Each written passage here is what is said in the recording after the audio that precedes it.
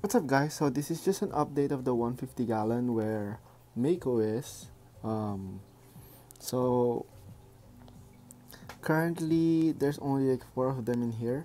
I actually put the tinfoil barbs in here a few weeks ago, and also the silver dollars.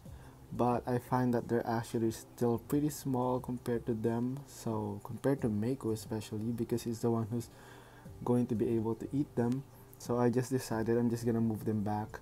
The silver dollars are back into their uh, 30 gallon um, tank, and then the filament barbs are actually in the 180 gallon.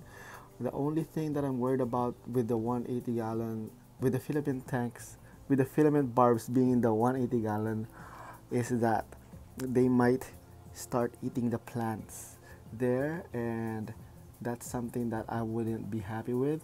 Um, Currently, they're still doing pretty good. They haven't eaten the plants, which I'm very happy about. So I'm probably gonna wait until they're around like 5 inches in length before I move them here in this tank. Um, the silver dollar story is different. Um, they're a little bit bigger in a way, more differently shaped compared to the filament barbs. Although when I put them here, they're probably like if you can see Mako's head right there, the smallest one is probably around that size, and there was a time when I saw that the silver dollars are actually eating all those floating sticks on top. They're eating the floating sticks, and I think Mako didn't like that, so he started like chasing them. He's not like actively like chasing them to be food, I believe, but he's just chasing them because they're pretty much like competing with him with regards to food. And that's the one of the main reasons why I actually put them there, is to like be a competitor for food. That's actually what the tinfoil barbs are there for. Like if you can see, there's like a mark on the side of the tinfoil barbs, and I'm not sure if it's from me chasing them when I was trying to catch the silver dollars, or if it's from Mako. And I don't know if you can see it closer without them spooking, but if you can see, it's kind of like a big scratch there on the side. It has gotten better. Um, the other one is the other one has a scratch on the top of his head too the other day, and I think it's from uh, trying to escape me.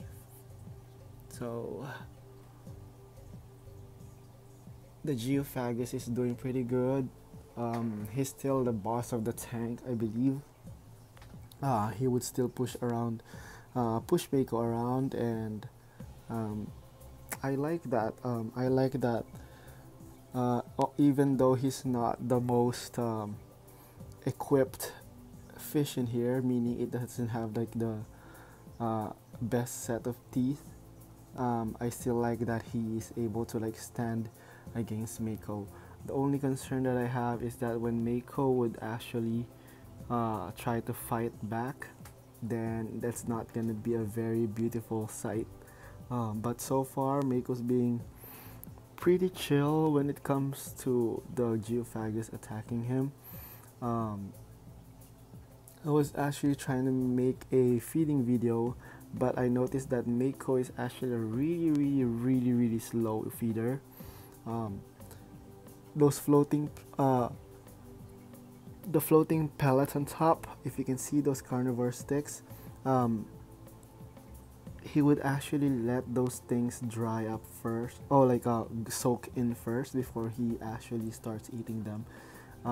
Another way that he will eat them is that if he see the tinfoil barbs um, trying to catch those, for example, those things that gets blown down, he will start like eating them too, because like obviously he's gonna feel like he's being outcompeted by the tinfoil barbs. Um, the other problem that I have with this tank, I think, are the snails. Before on the 55 gallon, when Mako was in the 55 gallon, we have a snail infestation there, and if you can see, there's like little dots on the tank, and those are the baby snails, and I hate them so much. They look so dirty to me. What I do is like I just physically like take them out every water change, however much I can, and that has seemed to work. But I just feel like they're just really dirty to look at. They're not very, especially the adult one. Um, I think I made a mistake and I put some assassin snail in here. Uh, the reason that I say that it's a mistake is I think assassin snails are able to breed as well. So instead of like, obviously they're gonna like hunt the other snails there, like the Malaysian trumpets, if there's any, and the ram's horn. I'm believing these are the ram's horn, but like since they can breed in salt in fresh water as well, then it's kind of hard to like. It's kind of like killing the pest with another kind of pest situation. So yeah, I'm not really excited about that. I haven't seen them for a good while. I think they are burying themselves in the sand. Um, but they're here. They're everywhere. Um, I wouldn't mind if the snails are just not very visible, but they are, and it kind of bothers me. So yeah, what I'll do is I'll pretty much just keep um, I'll just keep taking them out every water change, and that should help me control the population right now. um, I think one of the main reasons why they're like thriving here is because of Mako's eating habit. um, like the way he would like leave the food floating around like that. um, Obviously like there are particles of the food that will just like disintegrate into the water, and those are going to be like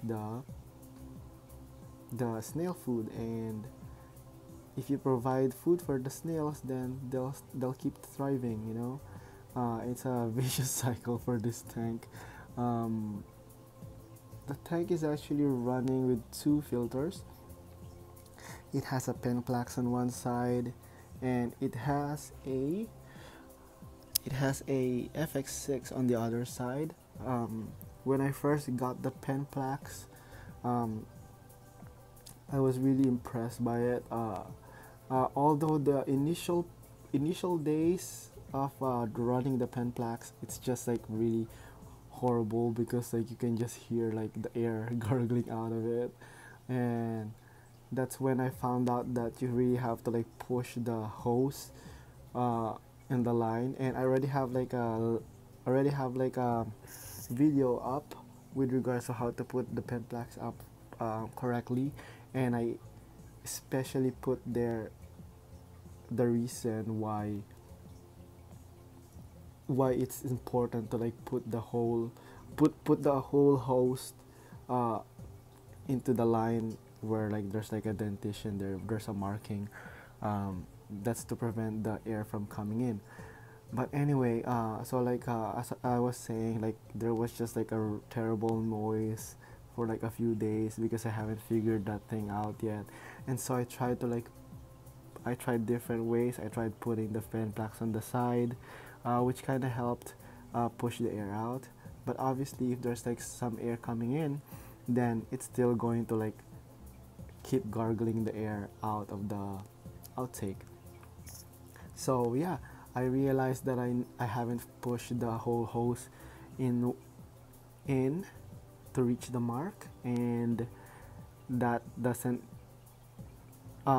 provide a tight seal, so that's what's causing the air to go into the canister. And but I was able to fix that, and now it's really quiet. It's like really quiet. um, that's the reason why I actually switched to canister instead of like the sump, is because this one's really quiet. The noise you're hearing right now, if you can hear it through the microphone, is actually the other tank where the silver dollars are. But yeah, obviously the FX6 is amazing. This one, I got this one for uh, cheap. Like, one person is just like not into the hobby anymore, and I saw it in one of the apps where they sell things, and I got this one really cheap. It's just around like $200, I believe he sold it for $200, and here in California it's running around 300 something, 300 plus. So yeah, when I first got it, it was actually really noisy. um, in the motor, it has like a loose it just like have a rattling sound to it, like, so it sounds like something is really loose. And then I realized that, oh, it's actually the motor o-ring. And so when I checked it, it was actually pretty loose. It's not like doing its job, so I just like bought a new one online, and now it's really quiet. I love FX6 so much because it's like a really efficient cleaner. But uh, that took me a while to figure that out, the noise. But now it's really quiet. So like, that's just an update of the 150 gallon. Um, I'm going to be posting more videos soon. I'm going to be posting more videos of the 180 gallon, which I haven't shown in a while. But for now, just enjoy this little monsters and fish out, guys.